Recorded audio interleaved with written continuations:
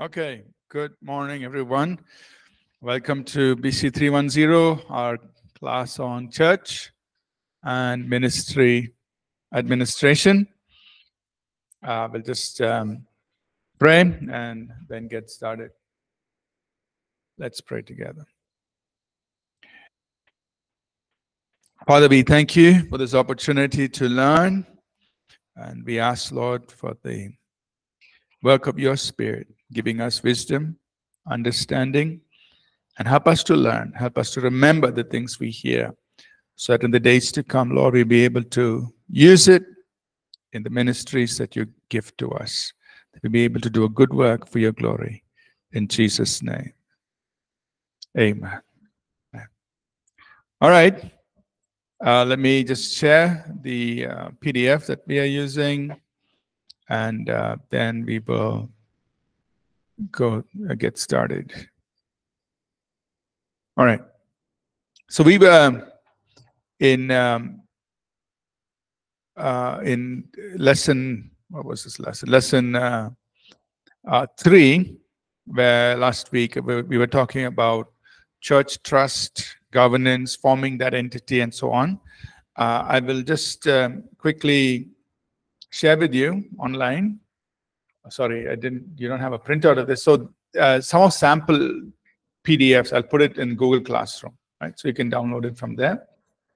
I'll just share this sample trust deed. This is just one example online. I'm sharing it in Google Classroom, where you can. So this is not necessarily the only way to do it. Just one example, what we used for APC. So basically, you'll have your trustees. You mention the names of the trustees in the trustee. And then you'll have, you put a little money in the trust fund to get things started, any amount, and then you list out all the aims and the objectives of the trust.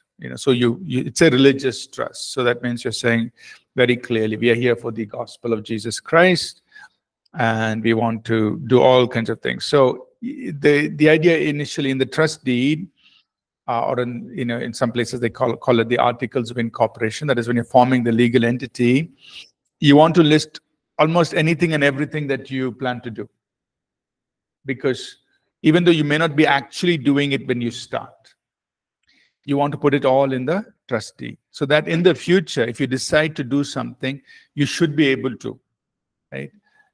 The trust deed should be as broad and as open, rather than being very restrictive. Because if it is not in the trust deed, government could question you how you're doing this. It is not in your trust deed.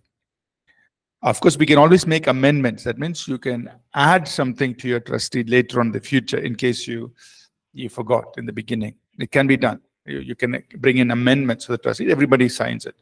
But it's better in the beginning itself, you try to have something that's broad, that everything. So this is one example where we put everything, schools, college, books, Bible colleges, whatever we want, seminaries, seminars. We put it all in the trust deed, so that saying that in the future we can do all this. Right? Even though at that time we had nothing. It was just, a handful of people starting. We had nothing, but we put everything here, so that we can work on it. And then what you cannot do with the money. For example, we cannot take the money and invest it in commercial products. That means, we can't put it in kinds of investment. We can buy land, we can buy buildings, but we can't put it in other kinds of investment. You can keep it in the bank, but you can't, like say, buy mutual funds, these kinds of things. Those are risky. If you lose, you're losing people's money. Right? So we say you cannot do those kinds of things. Right? You can operate anywhere in India and so on. So this obviously is for something for India. Like those of you in the e-learning course, if you're from other parts of the world, you will have articles of incorporation that's relevant for your country. But this is just an example of how you can have something that covers all of it. So I think this trust deed is very good. At least for us, it has helped us do all the things that we are doing. There's been no problems. The only amendments we made is when trustees changed. When some old people left, moved abroad, and then we added some new people. Okay. So yeah, so just wanted to give you that example. Let's go to lesson number 4 now, where we will talk about church and ministry, organization, structure. So, lesson number 4. Like we said, ministry is a spiritual work, but it has to be organized. Both in terms of the ministry, that means how the people who are doing the work of the ministry, also in terms of the organization that is supporting the ministry. You need to organize this. It has to be organized. That means we call it an organizational structure. How is the ministry organized? What are the different functions, the roles, and the responsibilities? Who's making decisions? Who's responsible for what? Right? So you have to have an organization structure. So that will help us, function better. It'll help us serve people better. Right? So having an organization structure for the church or the ministry is important. Now, there are many different types of organizational structures. You can, build something around functions, or what we could call as ministries or departments, or different divisions there. Or you can have, you can also have a divisional structure. You could, do something like, for example, north, south, east, west. You can, by divisions, you can do it. You can have a flat structure. That means, okay, there's just leaders and teams, doing the work. You can have any kind of a mix, a matrix structure, blending of these things. So you create your organizational structure that is best suited for you, right? And I will explain how we work here, and so on. Now, if you look at it from a biblical perspective, and we have shared this already before, how a beautiful example is how King David, set up the tabernacle, right? So you just follow with me, please, in some of the scriptures. First Chronicle, we start with First Chronicles 23. So David wanted to have a ministry, a tabernacle. The tabernacle, of course, was something God gave. He told, David, he told Moses, set up the tabernacle. But when David became king, his heart's desire was to have prayer and worship, and the tabernacle functioning all the time. So nowadays we have church only on Sundays, but imagine something functioning all the time. No, not stopping, right? No break. It's always happening. Always happening. How will you do that? Right? How can you have a tabernacle that's running always? And in David's time, it ran for 33 years, constant, non-stop. So how did he do it? First Chronicle, we just look at a few things, right? So he set up the tabernacle, and you find how he organized things. First Chronicles 23. It says he gathered, verse 2, I'm just quickly glancing through this, not reading in detail. He all gathered leaders, Levites, and he had these people. Now look at the numbers. The number of individual males was 38,000. Of these, 24,000 were to look after the work of the house of the Lord. 6,000 were officers and judges. 4,000 were gatekeepers. 4,000 praised the Lord with musical instruments. So you think about this. There were 38,000 people. 24 were doing work in the tabernacle. 24,000 people doing work in the tabernacle. Then there were 6,000 who were officers and judges. So they take care of the people and people's problems and taking care of the people, their issues. Then 4,000 were gatekeepers. They would, stand around the tabernacle and basically serve outside the tabernacle. And 4,000 were what we will call worship team. 4,000 for praising, worshiping God. So David had a structure. So he wanted to do something good, which is, I want to have a tabernacle where people will serve God, worship God. But it didn't happen by just everybody do what you want. No. Okay, you people, you do this. You take care of the work of the tabernacle. Serve in the site. You people serve outside. You people, you take care of the public, their needs, be their judges, resolve their problems. And you people, 4,000, you just take care of worship. So he arranged things. So that's how it was functioning. Right? So even today in the ministry, it's good for us to be organized. So this is from that time, David's time, right? Where things are just all set in place and organized. We can see a little bit more, chapter 25, verses 1 to 8. Moreover, David and the captains of the army separated for the service some of the sons of Asaph. So now we're going into the musicians, detail. So we know there were 4,000 people given to designated to take care of music. Now what's happening within them? They are the sons of Asaph, would prophesy with harps, stringed instruments, and cymbals. And of the sons of Asaph, under the direction of Asaph, they prophesied. And then you have different groups, different directions, groups like this of Jeduthun. He had his group, and they also prophesied with the harp. And of Haman, that's verse 4, they also prophesied. All these were the sons of Haman, the king's seer. And they were all, so basically under the musicians, there were Asaph, Jeduthun, and Haman. It's like three groups. And they had all their, we would call them team members, or their people serving under them. So 4,000 musicians, but then there were three main leaders or groupings, Asaph, Jeduthun, Haman. And they all were serving under the authority of the king. And look at verse 8, 1 Chronicles 25:8. They cast lots for their duty, the small as well as the great, the teacher with the student. So they all had, we would call them rosters. They all had roster. So there they put lots. Okay, you are doing this, you are doing this.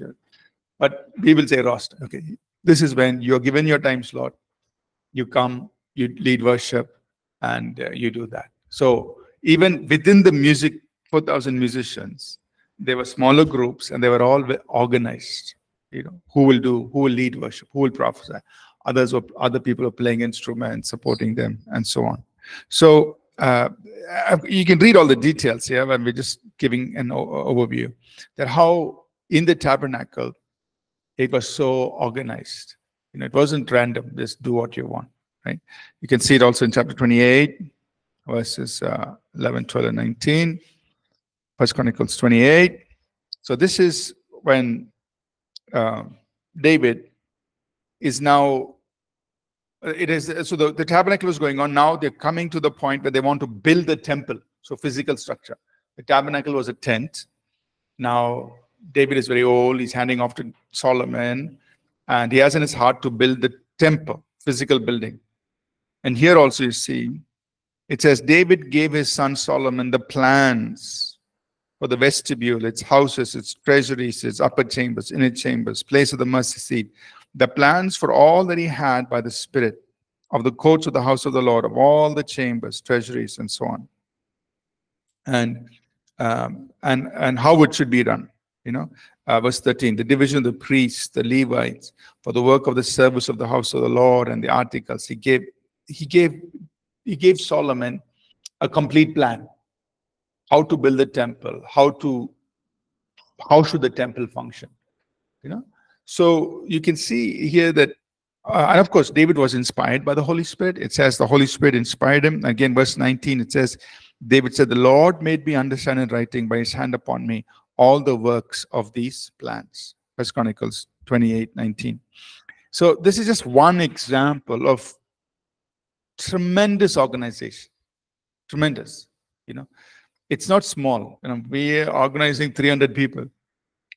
David was doing 30,000 people organizing, putting them all in place, teams, getting them to do things.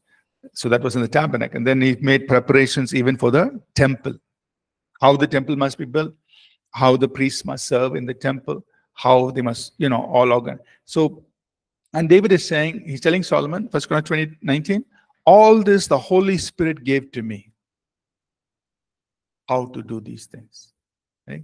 So this organization was not just a human effort. It was a Holy Spirit inspired effort. You understanding? So we shouldn't think, organizing, it's just, our flesh, our human. No. Holy Spirit can give you inspiration, exactly tell you how to organize, how to make it happen, how to, so there is a ministry, there is a vision, but how to organize it, Holy Spirit can tell you how to do it. And like in David's, in this case, the tabernacle, then the temple. David is saying, Holy Spirit, help me to plan. Holy Spirit, help me to put all this together. Yeah. So when you think about the church, the local church that you're going to start, or the ministry you're going to start, ask the Holy Spirit how to do this, how to put people, who should be there, how to, make this happen. And he will give you the right ideas. Right? So let's talk about the practical side here. Why must we have a well-designed organization? Why must you have it? So that responsibilities can be clearly assigned. So example, running the Bible college. I don't interfere with the day-to-day things. Right? Okay, I don't know, like whether caterer came or not, he gave breakfast today. No, I don't check. Right? It is okay. That is Nancy's responsibility. She's principal. She has 2 people here helping her, and then a lot of students are helping her. Okay, they will take charge. I don't have to worry. I don't ask every day, did food come? I don't. All these other things, I'm not thinking, okay, that is somebody is given responsibility, they will take care of it. Right? Only if I see something wrong, then I will talk to Nancy. Nancy, this has to be done. This is not being done. Something like that, if I see some. Otherwise, whoever is responsible is handling. They are responsible. They will make the decisions. They will organize, etc. To avoid confusion within roles. So if Pastor Nancy is taking care of Bible college, other pastors are taking care of other things. They are not going to interfere here. And, they're not going to interfere in each other's work. Okay, member care. That's Pastor Jay Kumar. Anything under member care, he will handle. Life groups, that's Pastor Paul.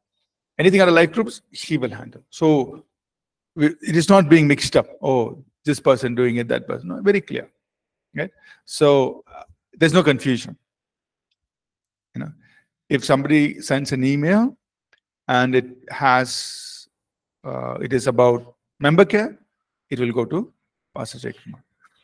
If it is about counseling, okay, it will go to Chrysalis Counseling. There's no confusion. Right? Everybody knows who is doing what work. It will go correctly. And we'll also ensure proper coordination among roles and functions, that things can happen very smoothly, like I was explaining. Enable communication, sharing of ideas, skills, resources, so communication can happen. Quick decision making, so not all decisions come to me. Whoever is responsible, they make their decisions, they go on. And only if it is something I need to be involved in, they'll ask me. Otherwise, they're making decisions. The pastors, the leaders, whoever is in charge, they will make the decisions. Things will happen very fast. Right? They can make this and keep moving. So we can have a very efficient and productive organization. Overall, organization can work efficiently, productively, and it also is a healthy work environment. People enjoy working because it's healthy. Nobody is under overstressed. The load is distributed. Each one is doing their own work, what they are enjoying.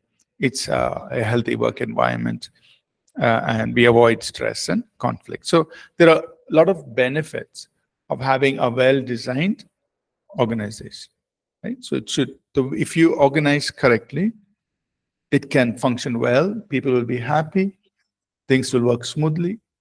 And obviously, we are doing all this to serve people, right? So, for example, every day, I don't know how many, but there'll be lots of emails coming in for different things, you know. Like I myself, I probably get, I mean, at least in my inbox every day, there'll be, I think, more than 100 emails.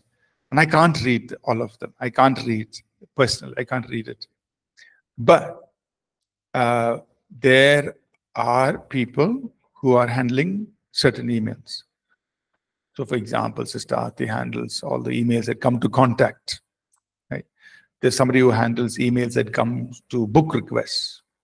So every day, you know, there are so many emails coming, people requesting books. So that will go to book requests. So somebody else handles that. And that has to go to our warehouse because books are being packed and sent from the warehouse. So I am not handling all these emails. I cannot. For me itself, I'm getting more than 100 emails every day. I can't sit. I can't read it. I can't, you know, I'll be sitting from morning till evening reading emails. I can't read them. But at least whatever I can delegate, 100 emails still keep coming to me. I'll try to catch up slowly. But these other emails. So, example, to contact, all kinds of emails come, you know, and from different parts of the world. They'll say, we want books. We want how can we use these resources in our church? Can we use this resource in our conference? From everywhere, all around the world, these emails come. Or different requests. Or we want to start APC in Africa. We want to start but somebody has to send a reply, right? So one person is there, and at least they will respond. They know what to say. Right? On behalf of the church, they will respond. When emails come for book requests, it has to be processed. I mean, we have to say, okay, if they don't give us the address, please give us your address. Or which books you want, because so many books. So somebody has to check all that, then put it in a place where the warehouse will get it. Then they will check every day what are the requests coming in. Then our goal is within 2 days you pack and send. Unless it's very big, you know, we are very big request. But if it's normal, some individual requesting, within 2 days, pack and send it. It might take, 5-6 days to reach them, depending on where they are in India. But the goal is it should happen smoothly. Right? If the book request comes, it must go. Otherwise, some request comes. If somebody doesn't handle it, they say, I wrote to APC, they didn't bother. I asked them for some books, they didn't send. People will feel bad. They'll say, this church is, maybe they don't care about us or something. And it has happened like that. Sometimes some emails or some requests by mistake. If somebody doesn't handle it properly, it can get, it will just fall through. Then that person sitting somewhere is feeling bad. Maybe they don't care about me or something. That's not a nice feeling. It could be a mistake from our side, but still that person will feel bad. So that's why we have to be, have to have a good organization that we can serve the people well. That we respond, because ultimately it is about people being ministered to, and so we can serve. Now, some things about the structure and the design of the organization. It must be intentional, systematic, and planned. It should not be haphazard and driven by internal politics. So, example, we think through what is the best way to organize, and what is the simplest way to organize. We'll get into the details how we organize, but you have to think, what is the simplest way? What is the best way to organize? For example, publication. Okay, we have to send books. Okay. People will send either a letter, a WhatsApp message, phone call, or email. So requests can come 4 different ways. But it is good that one person collects these requests and he he or she puts it in one place where people in the warehouse can see it. Right? So we don't want 4 different people handling, it'll be too much confusion. And it doesn't give enough work for 4 people. One person can handle it. So all these requests coming in through 4 different channels go to one person, record it. Then warehouse, they see, when people must be there to pack it, but also stock must be there. So if there is no books, they can't send. So we have to manage that we have to say, don't let any book go down below 500. If there is less than 500, immediately ask for reprint. The books must be printed. Printer must be informed, print, so many thousand copies of this title, this language, send it. So stock must be maintained so that we can respond immediately. So the people who are managing the warehouse, they are responsible for these things. Now, how many people do you need for the warehouse? Initially, we didn't have anybody. We didn't have warehouse. It was all kept somewhere here in Bible College. Somebody should pack and send. Then as the requests get more, then we say, no, we have to have a warehouse where we keep the books. Now we have 2 full-time people in the warehouse. Actually, 3 people. Right? 1 person is coordinating everything. There are 2 people who are doing the packing. So 3 people are working. Just to make sure that books are going. But in the beginning, we had no dedicated person. Just somebody will pack and send. Slowly, we had to say, no, let us plan how to think, how to do this. And we intentionally grow. Okay? So the growth of the organization must be planned, intentional, and you do it in a way that is very efficient, so that it can work can happen very smoothly. Must be as flat as possible, simple, clear. Don't make it complicated. So that is one thing. Don't make it very complicated. Just keep it simple. So, some requests come, it should be handled. And continuously improve. So we are always looking, how can we do it better? So we get feedback from the congregation. We also ourselves look at how to make it better. Right? Because we know we're not perfect. We always ask questions, how can we make it better? And it also must be scalable. That means if we want to grow, we handle more, we should be able to increase. The design should be that we can grow and accommodate more. So these are some things you'll think about when we are designing the organizational structure. So how do you test or evaluate if the design is good, of good organization? So some questions we can ask is the organizational design aligned to the people that we are serving, the communities we are serving? So are we able to serve the people well? So we have another email ID called prayer. So that is to pray for the needs of the people. So people send email. They can come send email through the church app or just direct email to prayer. Then what do we do with it? Somebody has to reply to them.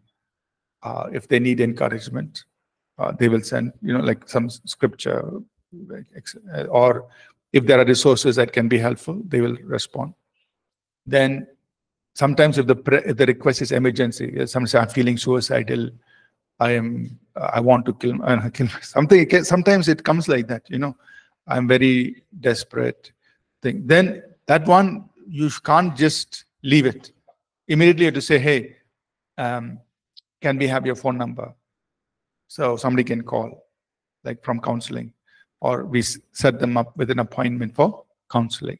So even that prayer, we have to handle it, because it could be sometimes a general prayer, or it's something that needs attention. And then they are all put together in a list weekly. It's given to the church office, given to our member care, so they can pray for those requests, weekly pray. So the thing is, whatever we have put in place, we have to ask, Are we serving the people well? Everything. Is it serving the people? Is it helping them? If it's not, what is lacking? How do we change? How do we make it better? Right? Does it help people in the organization add value and contribute? So people who are working, can they contribute? Can they find themselves useful? Can they be useful? Right? Is there alignment between the number 3, page 11, number 3? Is there alignment between the structure with people's strengths and weaknesses, motivation, or is it a mismatch? So, are people able to really give their best, exercise all their strengths, and in a way that they can contribute well? Are the units, departments, or ministries, are they all functioning well? That's number 4. Does it enable easy interactions and cooperation between departments? So number 5. So we have media team, we have IT team, we have different ministries. Can they all work together? Because a ministry may need a video done, a ministry may need a promotion done, a ministry may need something done. Can they work quickly with the media team and IT team? Is it easy for them? Number 6, is it minimal, just what is needed, nothing extra, as flat, without unnecessary hierarchy, departments, meaningless processes that add no value? Right? So, example, I'll just give one simple example of meaningless steps, right? Suppose person A, she does the work, and she has to send it to B, and B just forwards it to C, and C sends it to D. Then B and C are actually doing meaningless work. They're not adding value to it. Just because they may be a manager on one level up, or you send it to me, then I will send it to next level, and that person will send it to the next level. That actually is meaningless because they're not adding value. I'm just giving a simple example. So might as well say A, send it to D. And if you want, copy B and C in it. They can read it, be informed. But if A sends it to D, it happens much faster because B and C are not adding value to that email, right? And B and C can be informed, and person A, who actually did the work, receives credit for it. It's not like B and C did anything, so they don't need any credit for it. It's person A who did the work, they get the recognition for it, right? So we need to this is a simple example, but make sure that the way work is happening is very simple, very streamlined, fast, and those who actually do the work, they get the credit for it without unnecessary people in between. Are you understanding this? Yeah. Another question I'll ask is, are there sufficient checks and balances to have controls and minimize waste? For example, for anything that is more than 5,000 rupees spending, it has to be approved by me. Like anything less than 5,000, somebody can send it directly to accounts. Accounts will check, Geetu will check. She'll say okay, and if it's okay, she'll approve it. Anything more than 5,000, it has to come to me. I will approve. I will check and approve. Now, for example, for every events, other than weekend schools, like for these events, like the conferences or special things we're doing, so not including weekend schools or workshops, we have a way this happens. Like the ministry leader, the person in charge, tells what needs to be done to our events coordinator, that's Stephen. Right? So they will say, example, we are having marriage and family conference, which happened last weekend. So this will be actually planned 1 year before, 1 year in advance. So last year itself, we knew marriage and conference date will happen this year. This is the theme, this is the topic, all that. There's a ministry leaders. So there's 3 people, Pastor J. Kumar, Binny, and Jean. They are responsible for that event. So they will share the requirements to Stephen. But now Stephen already knows, marriage and conference, okay, this is the way, we need a hall, there'll be round tables, this thing, speakers, this, all that. So he will book the hall, and he'll work a budget, okay, for the booking, hall booking, all whatever we need for that event, detailed budget, and he'll send it to me and the ministry leaders. So of course he's working with them, but he's the one responsible budget, doing the whole thing. Send it to me. I will check. You know, if any expense is unnecessary, I'll say, okay, we don't need that, take it off. I'll check. Then I approve. So then it goes to the accounts. So accounts knows that the budget for this event has been approved, and these are the things money is being spent for. It's all detailed. So then Stephen can go ahead and spend that money, as you know, the vendors, all that, get everything, and the accounts will pay them, pay the vendors. And then after the event is over, we will check again. The bills come in. So there was a budget that was estimated. Event happened. Afterwards, what was the actual? If usually the actual will be matching or sometimes less. Sometimes it could go more. So then we'll ask question. Why this extra? What happened? There have to be a good reason. Oh, we were expecting 90 people, but 100 people came. Okay, fine, understand. That's okay. That's a good thing. More people came, it's a good thing. Fine. So we spend more. That's okay.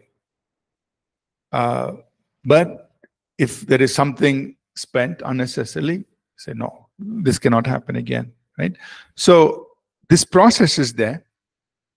Checks and balances to make sure that there is no wastage of money, nobody spending unnecessarily. For example, sometimes people send budget 2.5 lakhs.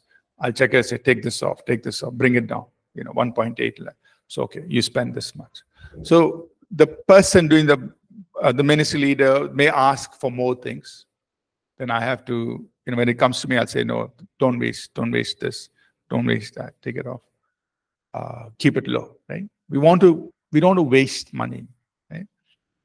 So that way there are checks and balances, so nobody wastes money anywhere, right? So that was point 7. Can we do new things? Number 8. So is the organization structure such that we can do new things? Suppose we have a new idea, we want to do something new, or if we want to change quickly, can we change, right? So the structure should be that if you want to do something, we should be able to do it fast. Yeah. Or if we need to change, we should be able to change fast. Right?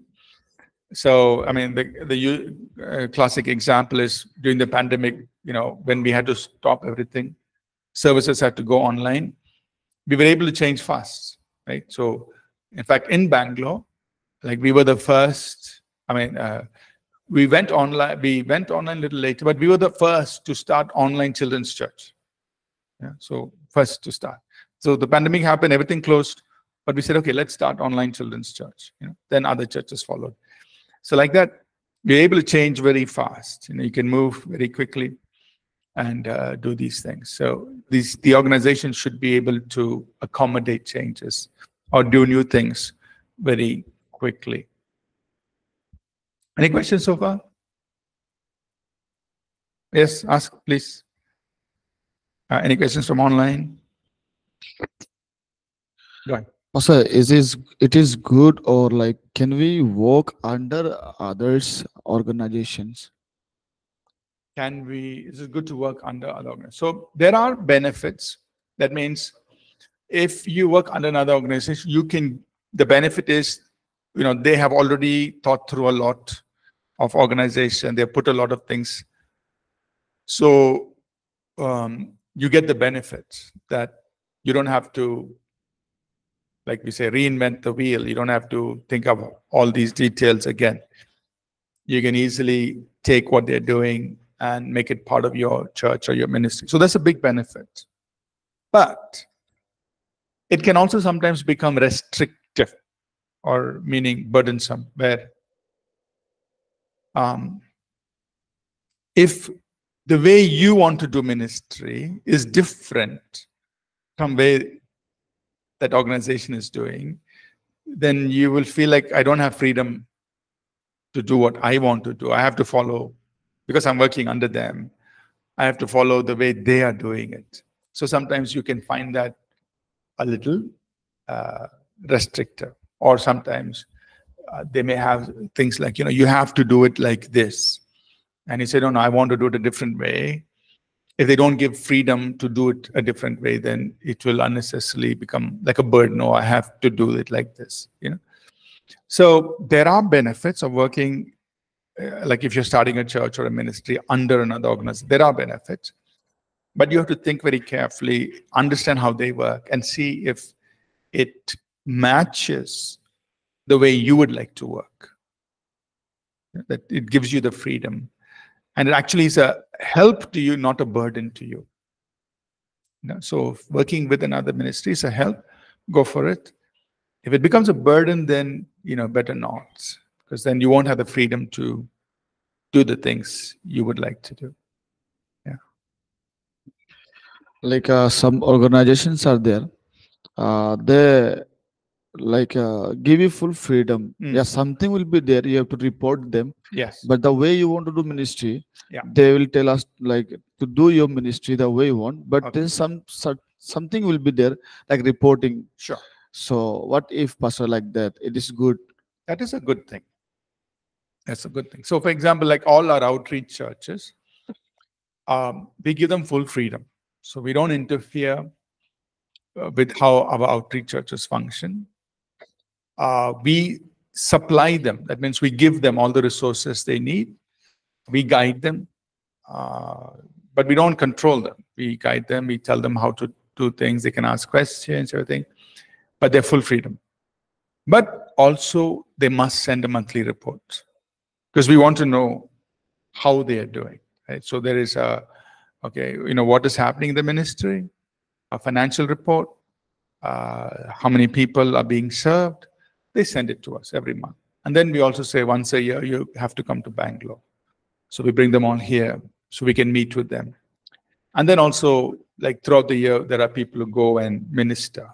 So that kind of relationship we have, but there is full freedom for them to work. So that reporting is a good thing, as long as it is not burdensome. Like like I think last class we talked about where they insist that you have to reach so many people, or the numbers. We don't do that. We encourage them to grow, serve well, but there's no burden on every month you must have so many people or go to so many houses, or no. You do the ministry as as goes. Okay. Any other questions online?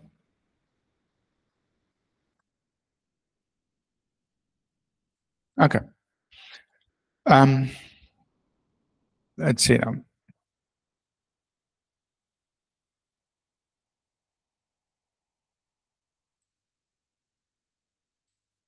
Now, I'll just mention one, and then we'll go for a break, and then we'll come back and we'll look at APC's organizational structure.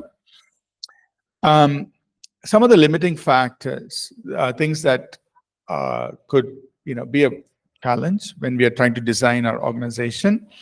For example, the government regulations. Make sure that whatever we do, we are following government regulations.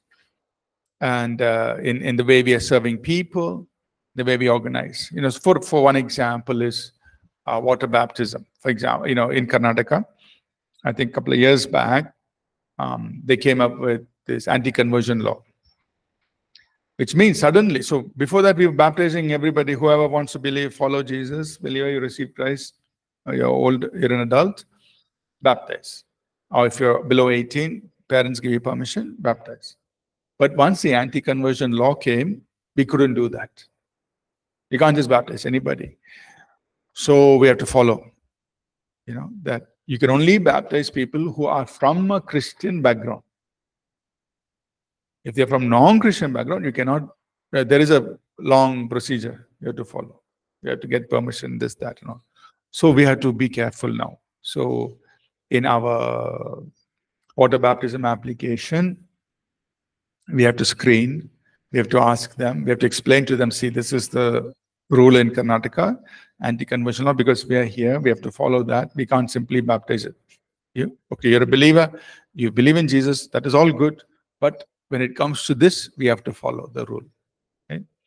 And then we said, okay, what are we going to do? We can't say we can't baptize you. So, okay, Tamil Nadu does not have anti-conversion law. So we found a place in Tamil Nadu. So then what we do, we take people there. I mean, those who are from non-Christian background.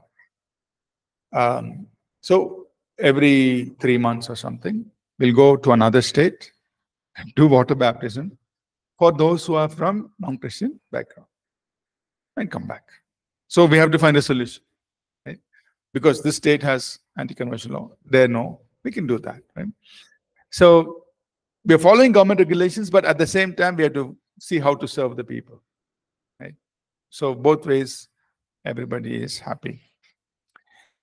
Sometimes there could be limiting factors, because of if trustees are causing problems.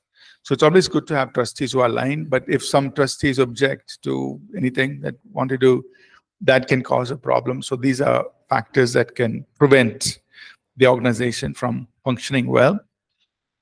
Internal problems could be you don't have suitable people or resources or organizational structure.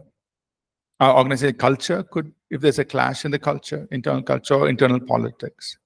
So for example, we were doing medical missions. We started medical missions in 2012. So we were working with EHA, which is it's Emmanuel Hospital Association. They have many mission hospitals in North India. We started working with them in 2012, but then the work came down, stopped, I think, by 2018 or something. Then last year, the current director sent us an email saying, hey, can you come and help us? Can you do something? Because they have about 19 hospitals in North India. Can you come? So we wanted to do it, but we lacked a resource. So Pastor Nancy was missions coordinator, but she already has enough work. So I didn't want to, again, do all this also. So we're looking for a coordinator, missions coordinator, who can handle the responsibility. So for a long time, and we put the announcement, I think, and so only like 1 month back, she joined us as medical missions coordinator for both India missions and medical missions. So now we started, okay. But it was a long wait. We had to wait until somebody is there. We find somebody who can do that work. She has a background. She's been to all these places, so she knows a lot of these things. So she's a good qualified person to do it. So now we started. So now we had calls of the EHA, and we're starting the work for medical missions. So sometimes what happens is we may have to put some work on hold until we find the right person, the right resource. Otherwise, we can't do it. Simply, we can't, just start something. So, but once the right person comes, then the work can get started and we can start serving people. Okay. So let's pause here. We'll come back. I'll show you how our structure is, and we'll take a 10-minute break and come back. Thank you.